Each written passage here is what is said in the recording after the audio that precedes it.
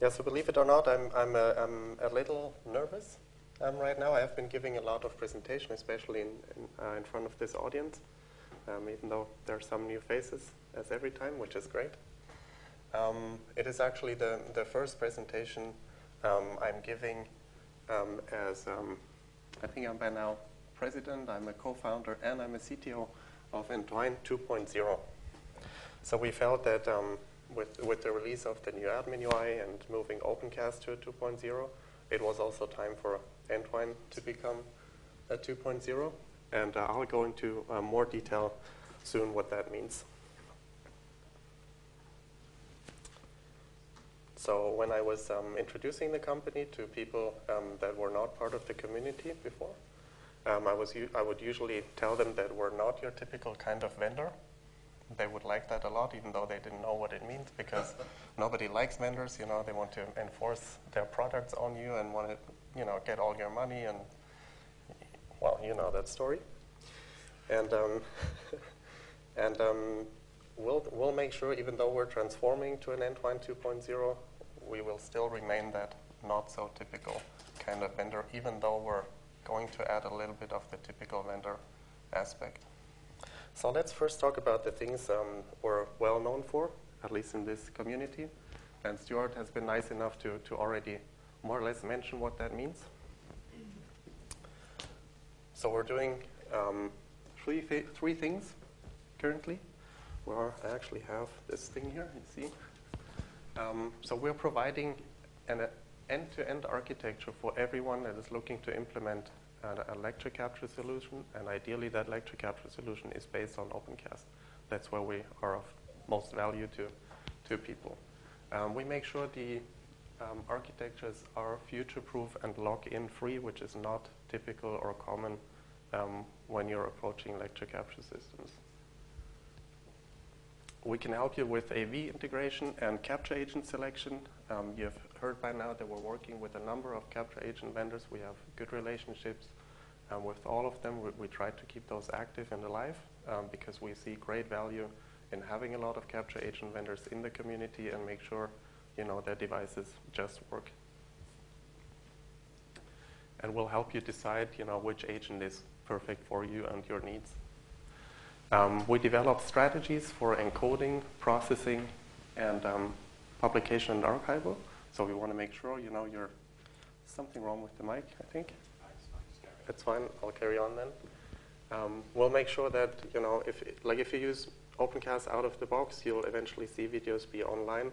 That's probably not the whole story you're looking for. You want to make sure you're actually encoding into formats that, you know, work for your students. You want to make sure you're able to pull the recordings up in case that one teacher that you recorded back when is given the Nobel Prize, things like that. That's what you want to think about when you start setting up your lecture capture system, and we'll make sure you're asking the right questions.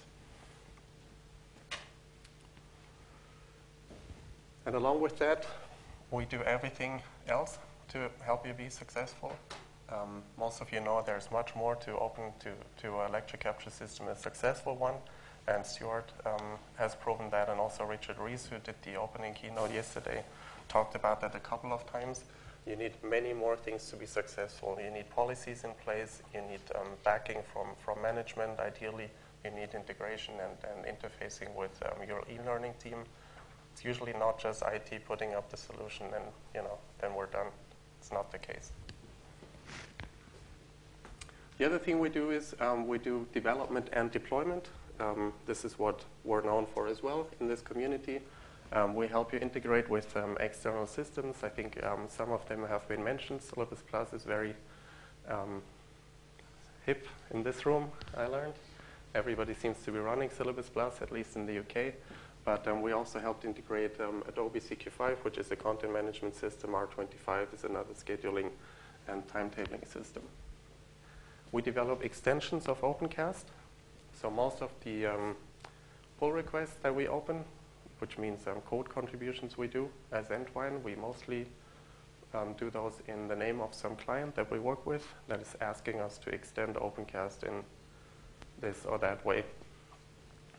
And one of the things to mention here, the opt-out policies that Stuart allowed us to implement metadata harvesting for ETH Zurich and integration with a legacy system that would be Switch in this case, that were running Podcast Producer when they started working with us. And we do customized DevOps training. There are at least 2 institutions in this room that went through this. I should say suffer, I guess. But they're still here. They're up and running, at least almost up and running, so the training can't be that bad. And our marketing department insisted I put this on the slide as well. It is Swiss quality engineering you're looking at. So all of our engineering team, with the exception of one Canadian, you need to have a Canadian on your team, is all based in Zurich. Last but not least, and this is really, really important to us and has been a cornerstone from the very beginning, is we are a community member. That means we're contributing back 90+% of the code base.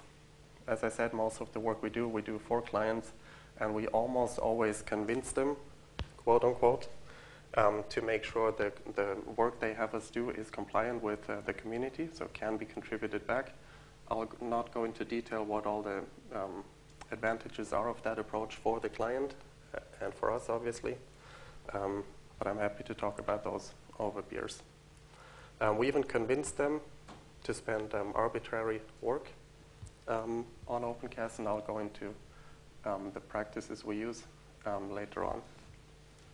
There's a lot of psychology involved when running a company. That's what I learned.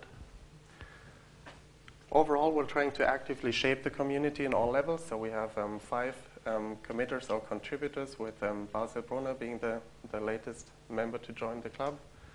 We have Andy, my co-founder, sitting on the board of Opencast, trying to move the project on the highest level.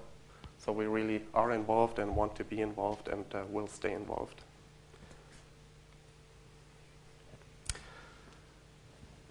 What you might not know we're doing already is we're providing support for your Opencast installation. Our Swiss quality engineering team is ready to help you and support you if you run into problems. We have guaranteed response times based on criticality that you select. So we have an online system. You put your problem in.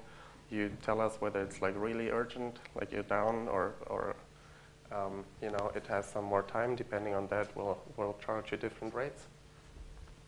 We'll do preventative maintenance and monitoring for you. So we'll work with you to make sure we're able to monitor the health of your system and ideally prevent and detect problems ahead of time. And this is the best part. That's the part that I really like about our support contracts. Unused hours, so you'll buy a monthly number of hours. Let's say you buy 5 hours of support time, or maybe 10. If at the end of the month, those 5 or 10 hours you didn't use, they won't be moved over to the next month, unfortunately for you. But fortunately enough for you and for the community, they will be contributed towards Opencast. So we'll sit down and fix arbitrary bugs that are in the Opencast bug tracker. We'll do documentation, we'll do QA work. So that money is not lost, as in many, many other support contracts. And that is available today. I've learned you need to put these kind of things on the slides too. So you can start having support contracts with us. And even though you are perfectly able to run your own system and you don't need support, it may still be worth doing a support contract with us, where we're investing all the money into Opencast. So if you want to support Opencast, this is one way of doing it. Enter a support contract with us, and you might still have a question here and there that we could then answer for you. So now we're starting the transformation of the company. With the great team of engineers that we have, we thought it would be a good time to move forward. This is Entwine 2.0 coming. This is our first product that we're announcing. It's called the Enterprise Toolkit. If you have been a member of the community, or this community, you have learned that Opencast is a fantastic product, but it's also horribly hard to set up and master. Obviously, this has changed over the past, but it's still not a piece of cake, I would say. We obviously ran into the same things. We had to set up Matterhorn many, many times. And so we put quite a bit of effort over the past 2 years into coming up with a set of tools or set of scripts that allows us to set up a cluster of Opencast, no matter which size, in a few minutes. So if you have the hardware ready, the firewall rules set up correctly, we can deploy Opencast in under 20 minutes, even on clusters the size of Manchester. We're supporting Red Hat and CentOS. Those scripts can be supported. They can be taken as a basis to support other things like Debian, but you'll need to put in some work. We're recommending Red Hat or CentOS to our clients, which is why we have put time into these kind of scripts. All of the madness that you could experience or meet while doing an install is built in, or at least almost all of the madness. So shibboleth and CAS are some of the things, and if you happen to meet or run into proxy issues, then hey, Manchester. It is built in, and the scripts are taking care of that. Those scripts obviously are also the basis, or can be the basis, of fully automated deployments. So we have a nightly server up and running, as I'm sure many of you do. We're using the same scripts to do that. All this is based on Ansible and Vagrant. You've heard Ansible mentioned a couple of times. So we're using the same technology many others are using. We partly introduced the technology to these guys, and I think it was a very good decision to move forward on that. Using the enterprise toolkits, you'll work like the experts. That would be us. It can also be translated to eat your own dog food. So we're using those scripts on a daily basis for development and for deployment, internally and externally. So you can be sure they work, at least with the things we work with. And we're happy to take more input and add to those scripts and setups as you find or identify additional problems. You'll basically get all of Entwine's knowledge in one set of scripts. So we've been working on automating Entwine. There you go. It is available for all supported versions of Opencast. Lars iterated on what those versions were in the this morning. I think it's 3 at the time, or 2 or something like that. And there will be an updated version at least every 3 months. So we're continuously working on improving those scripts, and we'll be sharing the updates with you. Best part is it's included in the support contract. So if you're having a support contract with Entwine, you'll get the scripts for free, as long as the contract is running. And it's available May 1st, 2015, by the way. And as usual, there's one last thing, which is Opencast for everyone. I'm especially proud to present this to you now. So we've seen that setting up Opencast and running it is not a piece of cake, as we said. And that's especially true if you don't have the infrastructure. Looking at Harvard, looking at Manchester, there are tons and tons of petabytes of storage, hopefully, available, virtual machine infrastructure, a decent network team, and so on and so forth, and especially all the staffing behind that and the knowledge. As Chris Brooks, a former member of the community, said, Opencast will be a pig on your infrastructure. And that is still true. You're transferring many, many gigabytes of data. And so we really thought there should be an Opencast for everyone, especially for those that can't run or host or don't feel like running or hosting Opencast ourselves. So what we're offering, starting June 1st, is add Opencast as a hosted service. We're adding Video Lounge to the mix, which is the video portal we developed that has been presented by Stuart a couple of times. You can take a look at our booth. I'm not sure I can call that a booth. It's more a table than a booth, but anyways. And we're continuously evolving that platform as we go. We'll keep contributing back, but we'll make sure that the hosted version is up to date at any given time. It will be a login-free environment as compared to other non-login-free environments. You'll have the ability, because it's fully based on Opencast, there are no secrets, like it's more or less the 2.0 code base at this point in time. You'll be able to take the data down. If you're unhappy with the service, run it on premise. We'll even help you install it if you want.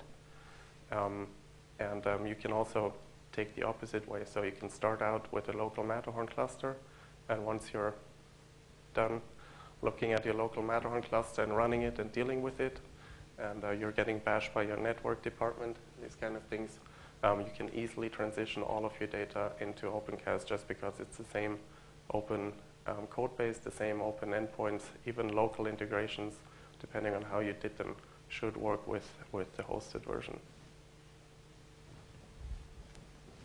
Yeah, so I'm very thankful you have been here. It was a great time for me, a great moment, and thanks for being with us all that time.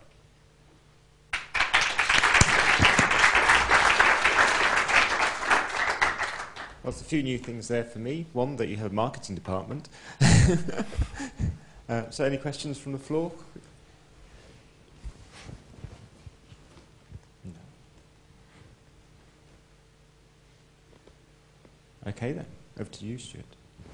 Okay then, so can we have another round of applause for all of our suppliers? We're very grateful for their sponsorship.